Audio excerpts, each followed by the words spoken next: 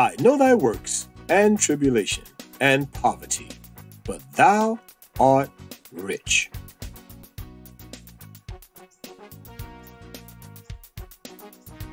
Welcome to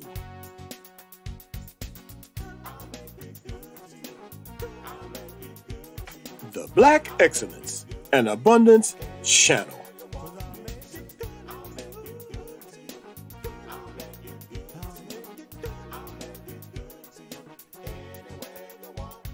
El-Haj Malik El-Shabazz, Malcolm X.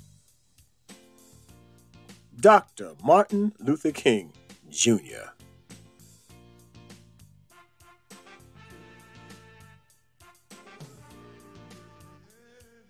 Frederick Douglass. Harriet Tubman. George Washington Carver. Rosa Parks. These are all great icons of the Black community. Household names. These are great people that we've read about, learned about, did all kind of reports about. There's all kind of stories about these great icons of the Black community. However, there are so many other great Black people whose names we don't know. People in all walks of life, in business, in music, in medicine, in science, in exploration. And today, we continue our series on great unsung heroes, men who built Black Wall Street.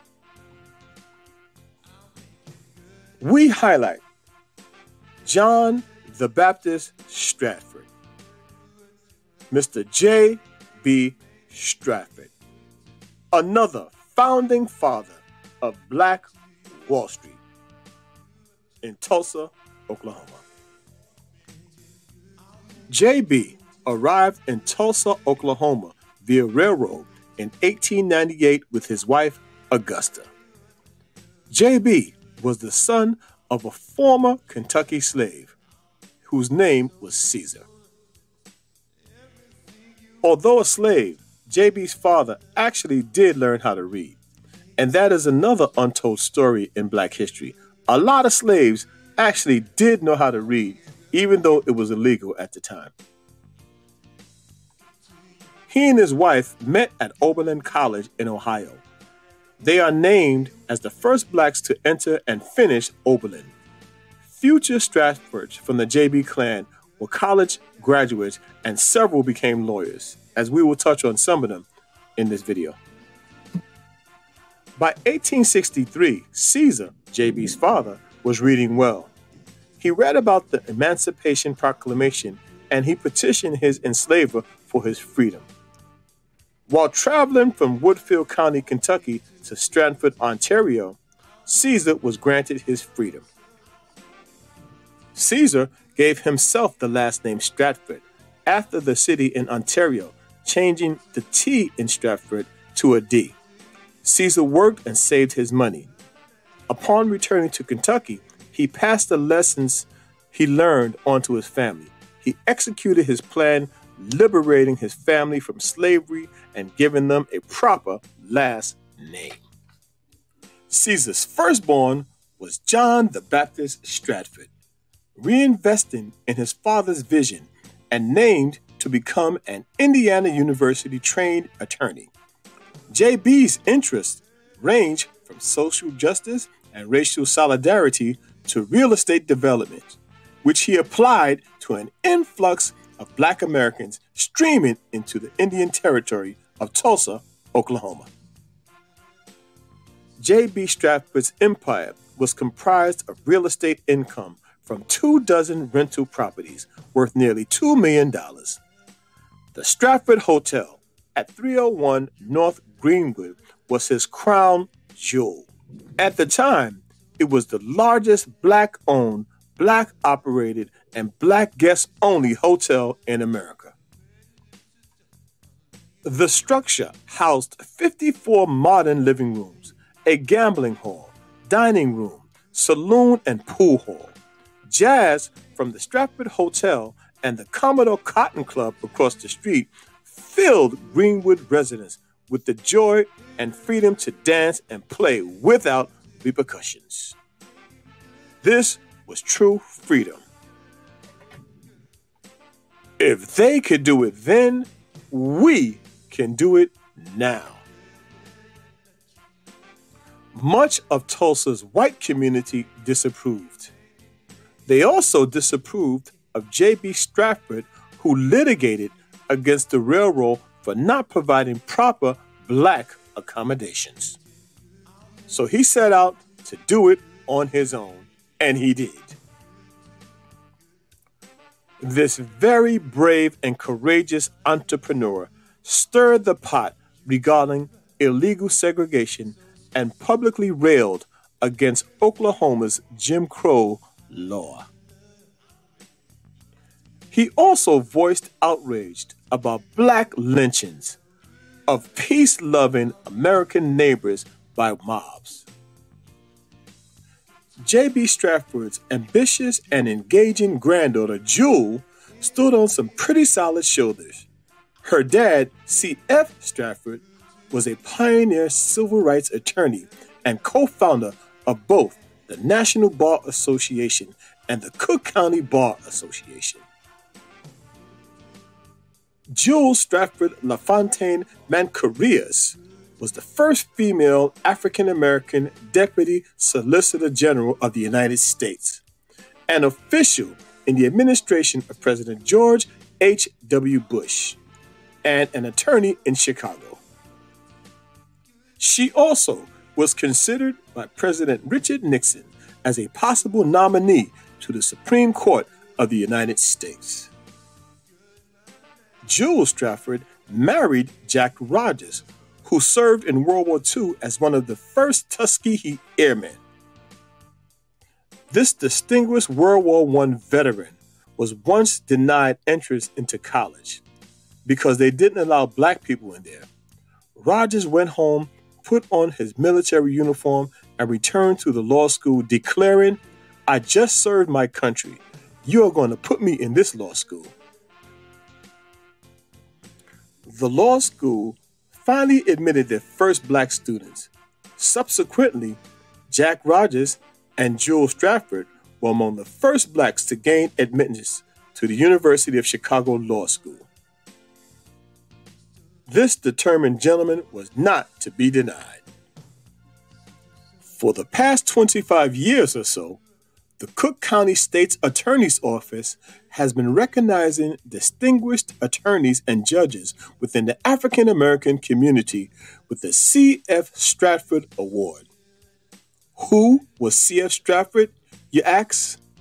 Well, I'm glad you asked. He was the son of J.B. Stratford. He owned a string of funeral homes and did some investigation for the state of Illinois. He had an official badge and a gun, and he was a no-nonsense businessman and attorney. After the bombing of Black Wall Street in Tulsa, J.B. moved to Chicago, where he attempted to duplicate his fortune in his new hometown. Mr. Stratford's legacy lived on through his children, his grandchildren, and even to this day. Many people have expressed interest in supporting these type of efforts to this day. Well, I'm happy to say that an organization that you can find on blackwallstreet.org is doing just that. Rebuilding Black Wall Street.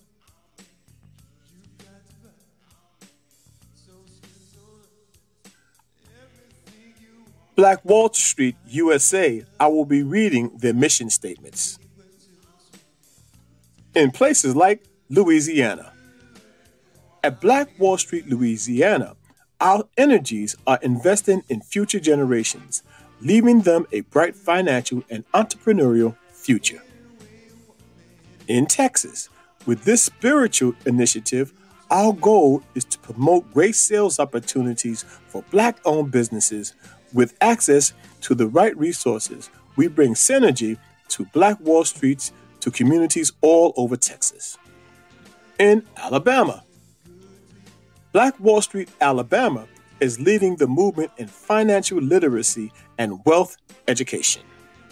In Florida, the Black Wall Street Florida team are dedicated to addressing many fundamental issues that face our community. Implementation of our many initiative efforts is by no means any easy feat, but through cooperation and community empowerment, we believe we can facilitate progress in many crucial areas.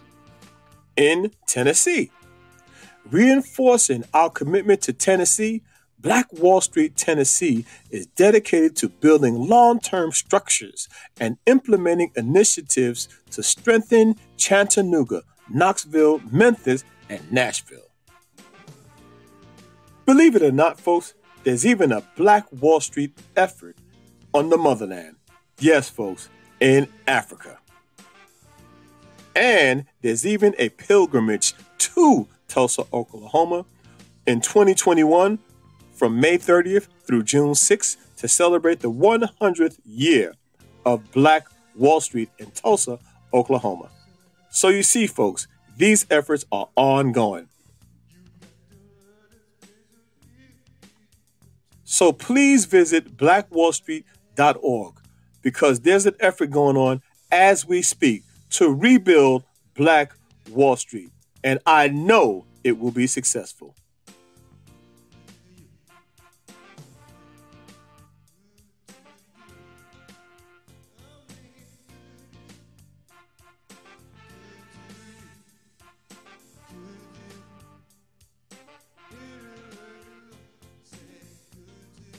In our How Wealthy Was Black Wall Street, we stated that there was no telling how wealthy Black Wall Street would have been to this day. Well, folks, we have a revision. It is estimated that Black Wall Street in Tulsa, Oklahoma would have had an annual revenue stream of $310 billion within those historical 40 square blocks at a rate of $8.611 billion per Greenwood District block. That's every block would have been worth $8.6 billion.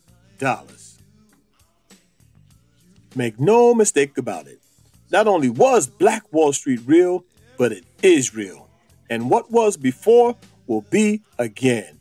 Only bigger and better this time. And nothing will stop the new Black Wall Street. What they did then, we will do now.